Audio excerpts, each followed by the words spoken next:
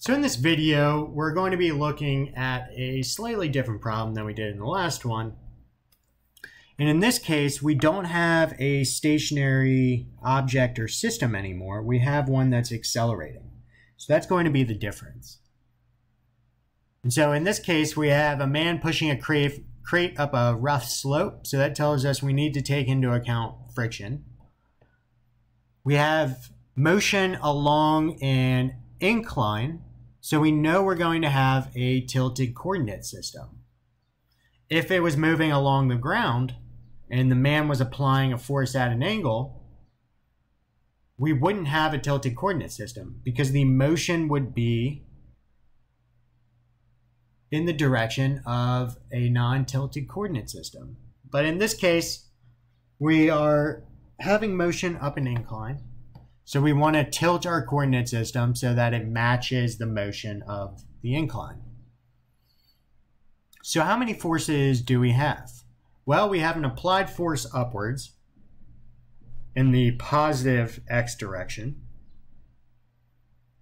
We know that we have friction that we got to take into account. And that friction always opposes the direction of the motion. So what is the direction of the motion? Well, we're told that the crate is accelerating up the slope. So the direction of the motion must be in the positive x direction. So we know we're going to have a frictional force that's opposing this applied force, pointing down the slope. We have a mass, so we obviously have a weight force. That's going to be pointing straight downwards. Since we have a tilted coordinate system, much like the last problem, we are going to have a weight force that is pointing not entirely in the y direction. So we're going to have components in both the y and the x direction. And then finally, we have a normal force acting on the crate from the sloped incline. And that is pushing on the crate perpendicular to the surface. And that's in the positive y direction. So what do we know about the sum of the forces at this point?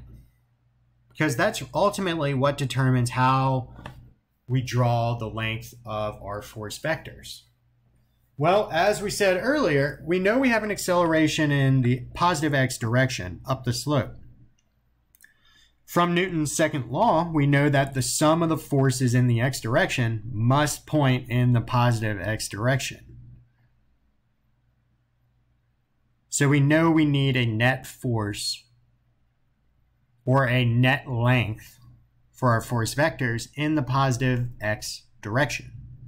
So we're going to have to take into account all of our components and make sure that the ones that are pointing positive end up having a net length in that direction so that they overcome the negative x direction forces.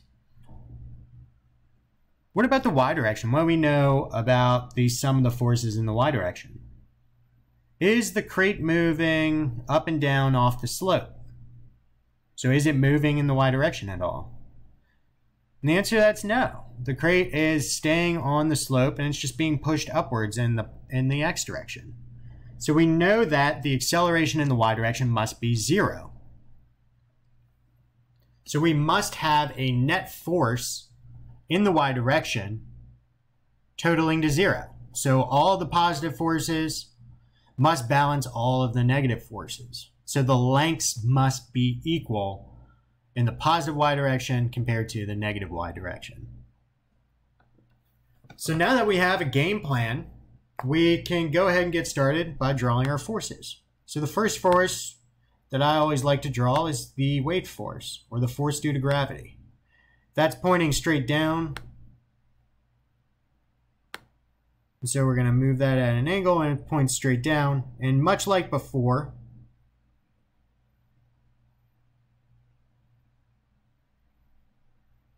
we're just going to choose a length and we're going to base our other lengths on that force. We're basing that length knowing that we need to have the sum of the forces in the x direction be positive and the sum of the forces in the y direction be 0. So the next force I'm going to draw is the force, applied force, or I'm going to do the frictional force. It really doesn't matter. You can do the frictional force or the applied force. I'm just going to choose the frictional force first. It's going to point in one, oh man, sorry about that. That should be gravity, that should be pointing down. Should have added a new force to get the frictional force. That's going to be pointed at 180. And since we know we're moving up the slope, we're just going to make this a little smaller. At this point, the length, we don't know how long to draw this frictional force, because we don't have enough information. We don't know a coefficient of friction or anything like that. So we're just going to make it some length, and what we're going to do is we're going to take into account the components when we draw our applied force, which will be the next force. So we've got an applied force that's acting in the positive x direction. And so how do we need to draw this applied force based off of what we've already drawn? So we know we have a frictional force in the negative x direction. Do we have any other forces at this point in the negative x direction? So you should be answering yes, we do. And this is, again, a big reason of why you want to draw components on your free body diagram for forces that are acting at an angle, because it makes it a little more clear to see if it's already drawn.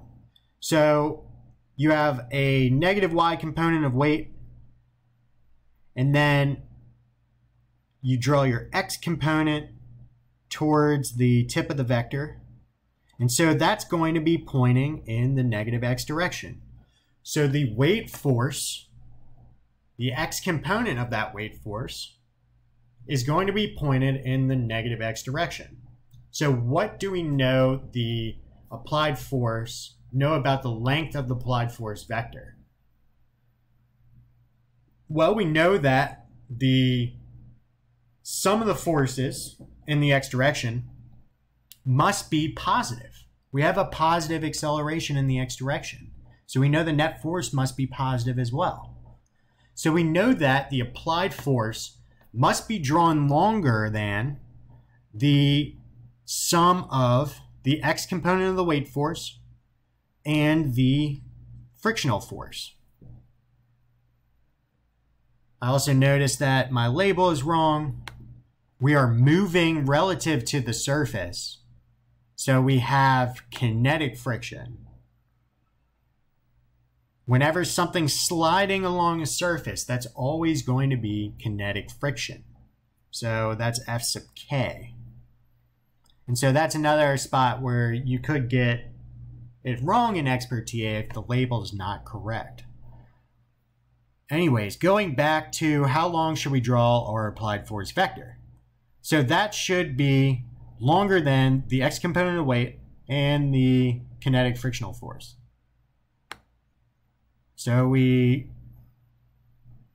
make it longer until the calculator down here becomes positive. And so all I would be looking for is, does your x component of weight and your kinetic frictional force, or your frictional force, does that look shorter than your applied force up the ramp? If the answer to that's yes, or pretty close, then you're good in terms of writing it on your paper for exams or homework problems and whatnot. But if it's clear that the frictional force is pretty much the same size as the applied force, then I would mark something like that wrong, because we know that we need a net force in the positive x direction. Now we are finished with the x direction forces. We just need one more force, which is the normal force. That's acting perpendicular to the surface in the positive y direction. How long do we draw this force vector? What do we need to do? And so this is pretty much identical to the last problem. So you should be thinking to yourself, well, we know what the net force is in the y direction. It's 0. So we know that any force in the positive y direction must be the same length as all the forces in the negative y direction. We only have one force in each, so their lengths must be the same. So on your paper, you would draw the length of the normal force vector, the same length as the y component of the weight. And so if it's clear that those are pretty similar, then you're going to get it marked correct. In this case, in Expert TA, what you're looking for is the sum of the force calculator down here in the y direction to equal 0. So here it's going to be positive. If you really take it out, and then down it's negative, so it's somewhere in here of 0.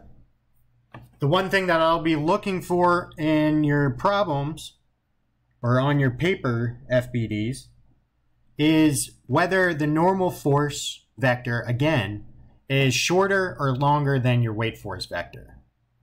So it needs to be drawn shorter than your weight force vector because the normal force is equal to the y component of the weight, magnitude-wise.